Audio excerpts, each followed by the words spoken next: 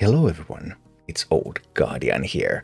While focus now on Hunter decks is on Arcane Hunters, these new Shockspeeder Hunters, Quest Hunter is actually still a perfectly fine deck, and I had a great time playing with some Quest Hunter. I built the Quest Hunter deck that I'm now using together with this Arcane package, so I'm using stuff like Conjured Arrows and Arcane Quivers, and this actually opens up a bit of a new avenue for Quest Hunter, because with Conjured Arrow, with Arcane Quiver, with Furious Howl, you have a different card draw package. You don't have to go with the Secret package and Multicaster, although you can still also build Quest Hunter with Secret package and Multicaster. That's a perfectly fine way to do it, but this is an alternative path that now is functional because you have a very low curve, which makes Furious Howl much better. I intentionally built this deck with a very low curve and didn't even include Beastalker Tavish, although Beastalker Tavish in the secret version is still doing a great job, so depending on how aggressive the meta is, Beastalker Tavish might still be a good choice to include. The early stats indicate that the weakest cards in this list currently are Talented Arcanists and followed by Halduran Brightwing, so that means that there's potentially 3 slots that you could play around with a little bit. I'm thinking marked shots potentially, thinking Beastalker Tavish. Not sure if any changes are actually needed, but those are some options if you want to start tweaking the deck a little. Anyway, the deck has a lot of potential damage, so you don't need Beastalker Tavish for those infinite beasts in case you want to win control decks like that, because I was actually able to deal more than 90 damage to a Blood Death Knight with this deck, so yeah, there's plenty of damage just from the spells. And this is what Quest Arcane Hunter looks like in action. Maybe I'm a little adventurous and keep Paragon the Mulligan. Not completely convinced about that. Maybe I should have just mulliganed it away. But we'll see. Alright, some kind of very healthy that night. Let's see. Defend the Dwarven District. Here we go.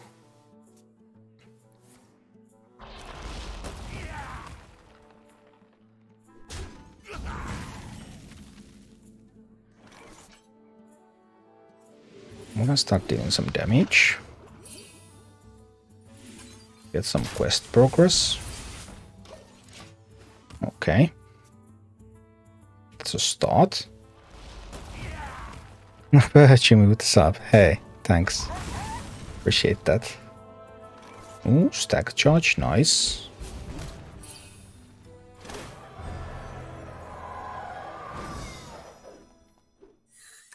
Oh, the worst wild seed. Well, it happens. It happens. Alright, and we're facing a super control deck, so they're going to be all about that control. Yikes. Tons and tons and tons of healing and stuff. That's a little scary, I admit. We'll coin the Kodo Bane.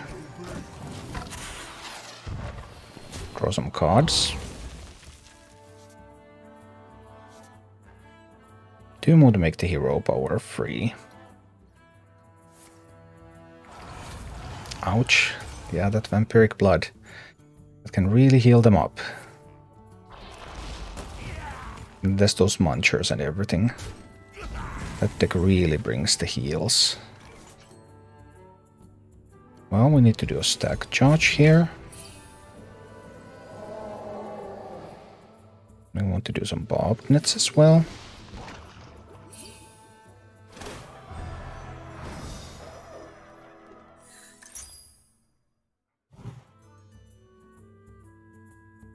Get some face. Do I do a ricochet shot?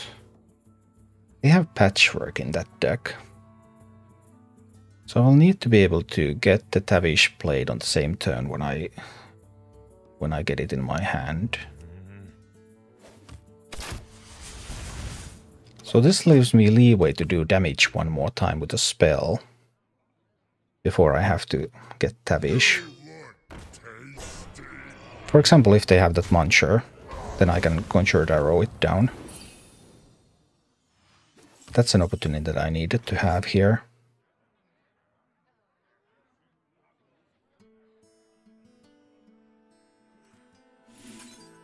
Because now I can get rid of this. not get the Tavish to my hand yet.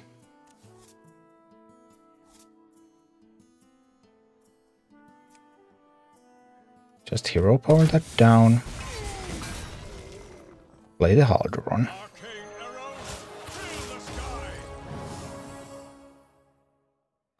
Perfect. So that next turn I will be able to play a damage spell and then immediately play Tavish. So that they cannot patchwork my Tavish away. Because now otherwise at 7 mana, patchwork is available.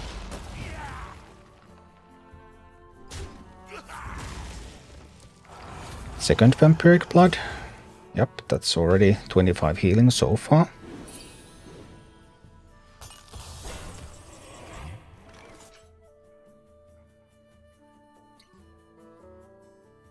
Ricochet Shot is a fine damage spell here.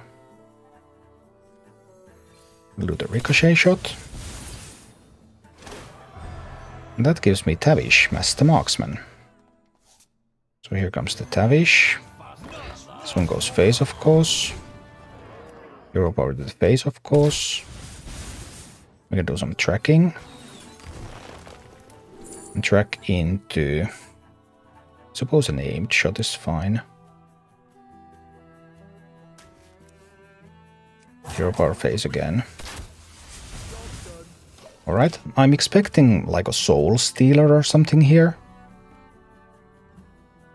That would make sense against the Tavish. Here it comes. That's pretty sweet.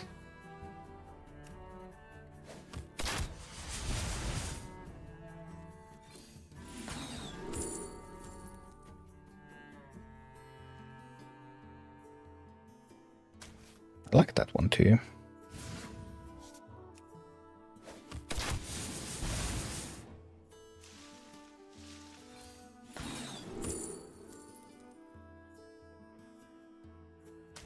I like that.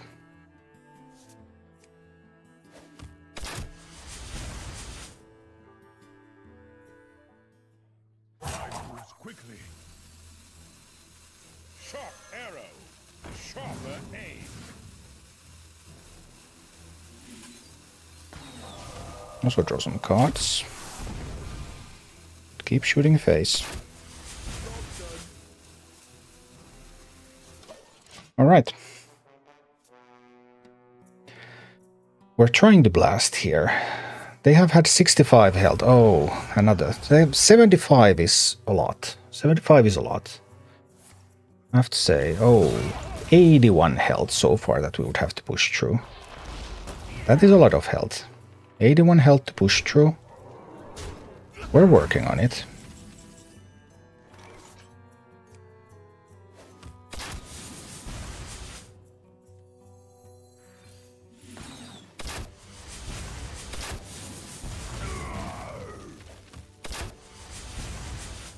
Is it going to be too much? Maybe there is a chance that that's too much health.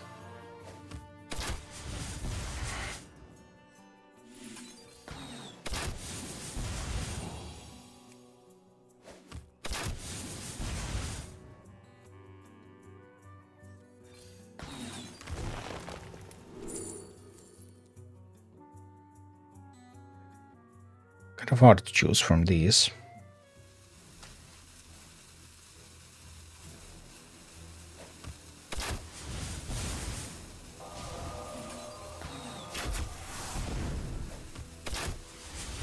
Alright, we have dealt 61 damage so far.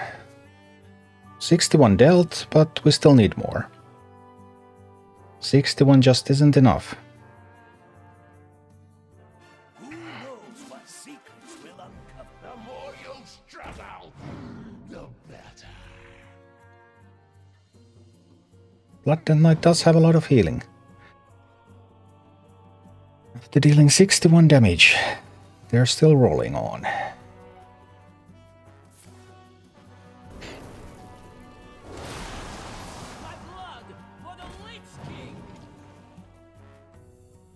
Oh dear.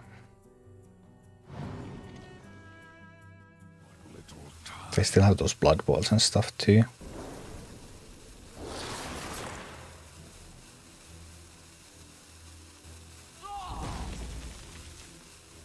And they have Sire.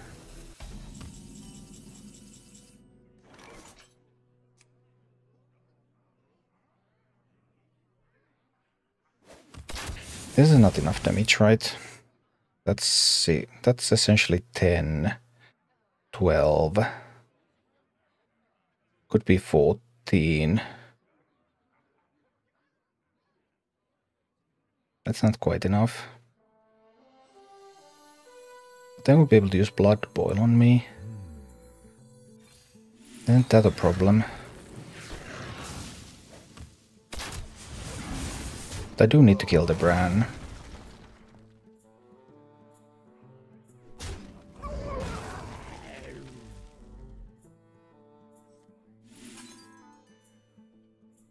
I think I need to kill the Bran anyway.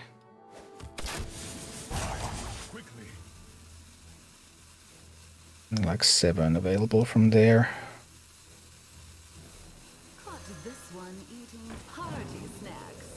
That's not enough.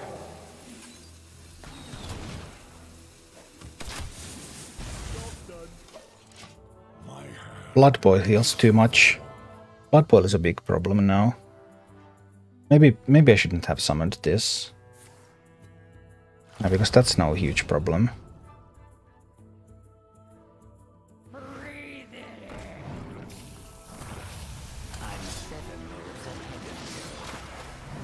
And that's going to counter the next spell. No! Definitely countering the next spell.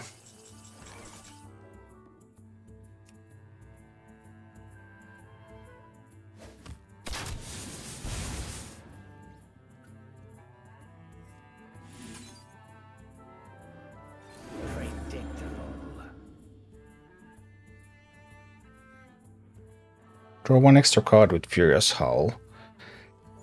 Need to draw the 1 extra card.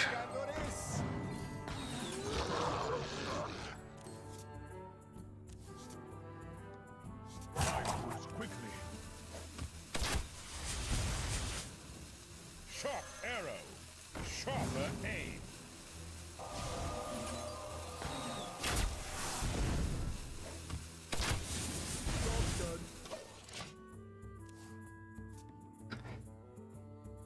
They'll be able to heal again. They'll be able to heal again. Our gift of the Arcane enlightens us. That's only 5 healing.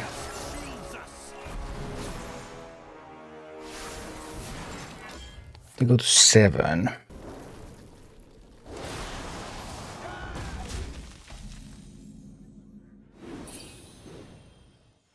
Piercing shot, please.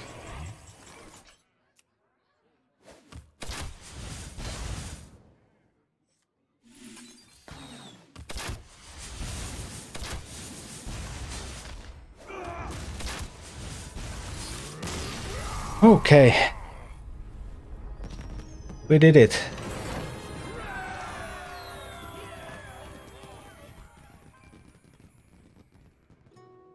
But overall, yeah, Death Knight definitely is no Demon Hunter. Crazy how much damage you did. Well, that's how I planned this deck. That's why I don't have the hero. I don't want to change the hero power. I planned this deck so that it could just out-damage everything. But I have to say that against Blood I do run out of Fate a little. How's Unholy doing? I don't think Unholy has any stats. Oh, we're going to start shooting at this rogue, I suppose. Boom, boom. Season, this is worth playing for HS replay. Only if you like to build a lot of decks. Because you get a lot of good statistics for deck building. But if you just net deck, then why bother? So I actually think that they might have a bit of an issue with their target market. Like, what target market do they even have? Because there's not that many people who are building Hearthstone decks. That's why they took out the, I guess at least, that's why they took out the Diamond and the all rank stats away. So that free players wouldn't even see Diamond stats. Alright, Amic. Take care. Symptoms will be severe. Concoctions, eh? Ooh, that's a sweet card here. Let's use that card. 2 more turns to Conjured Arrow, which is going to draw some more cards for me. Let's see.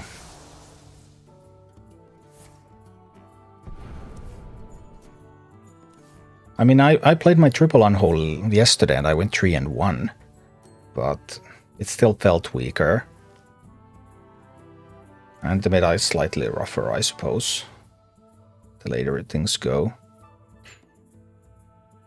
There's no minions, I won't be able to arrow anything. That's a threat, I guess.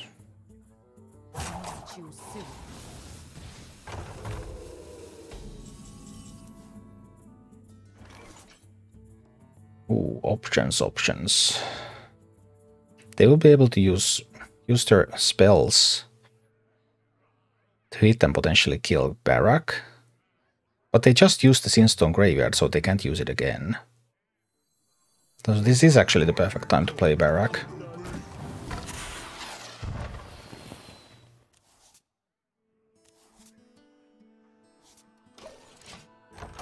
Okay.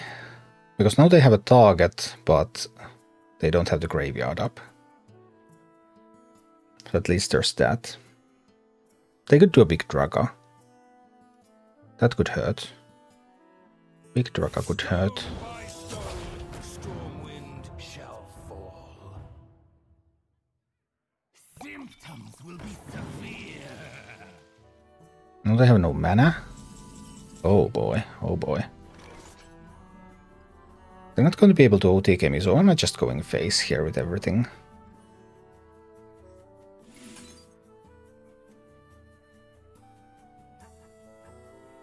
I do believe face is the place.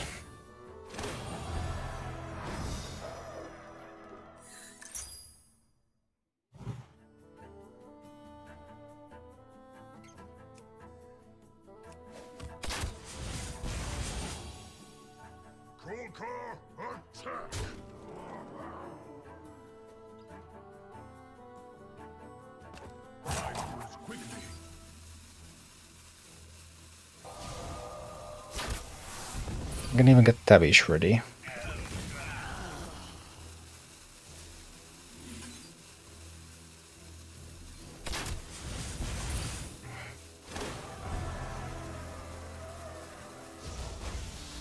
Alright, Savjz is in hand. Next turn I'll have 7 mana. Savjz tracking into a 1-cost card, and that's 6 damage.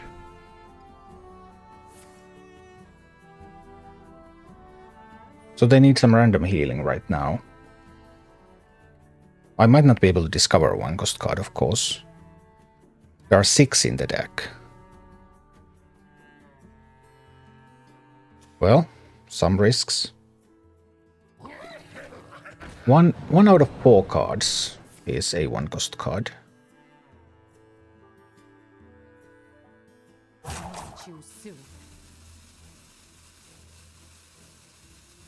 I get 2 attempts.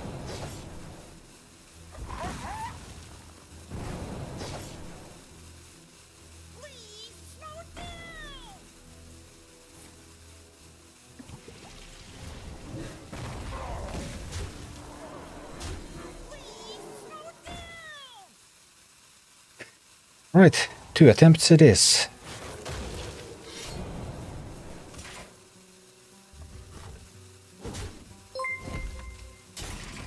Winnie, hey, thanks for the sub.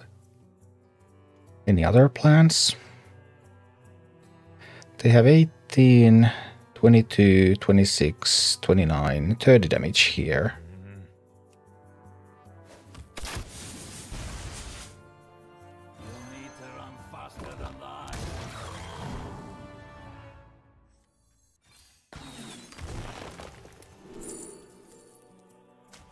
Any 1-cost card wins the game.